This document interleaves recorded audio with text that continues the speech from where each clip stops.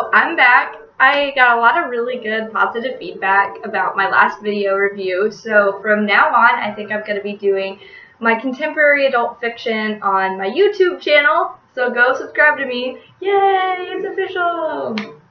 Yeah, I'm really lame. Sorry about that. So anyway, I'm just going to kind of dive into it today. So I read this book called Friendship by Emily Gould, and it was published in 2014, so it's been on my to-read list since 2014. I have a lot of books to read. So basically, 2014 was a really big year for me. I got to be a part of my sister's wedding, and also about 2 weeks after that, one of my sister and I's really, really good friends passed away in a motorcycle accident. And so when I kind of saw this book, I thought it was some form of like destiny, fate, the universe aligned, and it was kind of like, look, here is this book about friendship, and one of your good friends just died, and maybe I would get some form of closure, some perspective, some way to cope with her death. And unfortunately, that didn't happen in this book, and I'm left a little disappointed. But I think that if I would have read it in 2014, maybe I would have felt a little different about it. But yeah, now that I've read it in 2016, yeah, it didn't do much for me. So I'm gonna give you a little bit of background. Not much though. There wasn't much there. So basically, this follows two girls, Bev and Amy. They're 30 years old, living in New York, and one night Bev goes on a date, has a one-night stand, and ends up pregnant. So throughout this whole book, it kind of follows Bev's pregnancy, and Amy and her are trying to like figure out where the relationship stands and kind of how their friendship is working and growing or falling apart.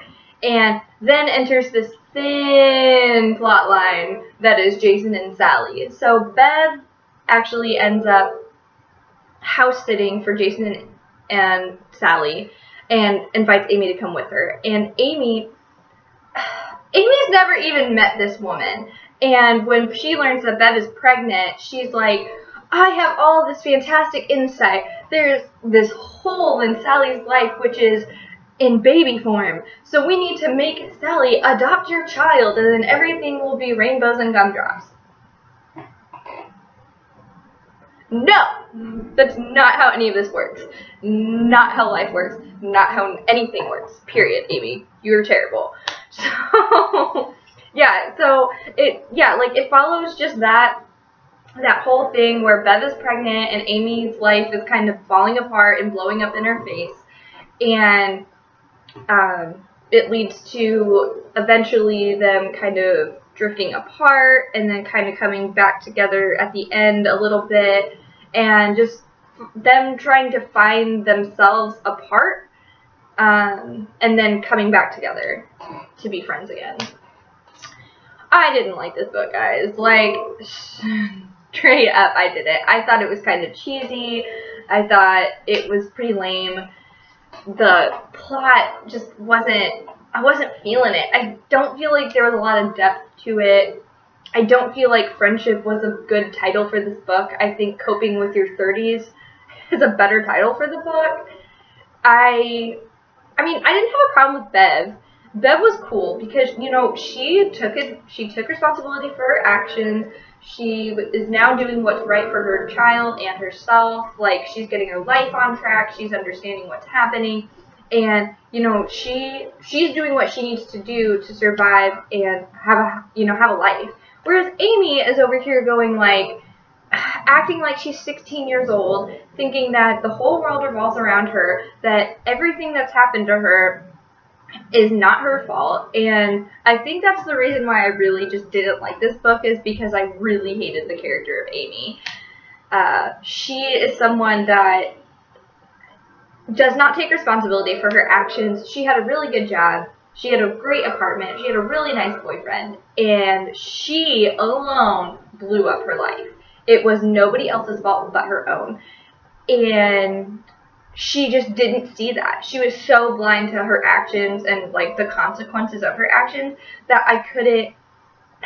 I wanted to choke her, because like, she's 30 years old. She needs to be an adult. She needs to act like not an idiot. And the whole time, even like when Bev was pregnant and she was freaking out because she had no idea what to do, she kept making these like half-assed schemes, and they all ended up blowing up in her face. And I think part of it is that, like, I know people like this, and they make excuses for themselves, and they just don't realize that the common denominator in their life is them, and they end up, like, hopeless, and they just aren't brave. They're not courageous. They don't do anything to prove to me that they're of worth.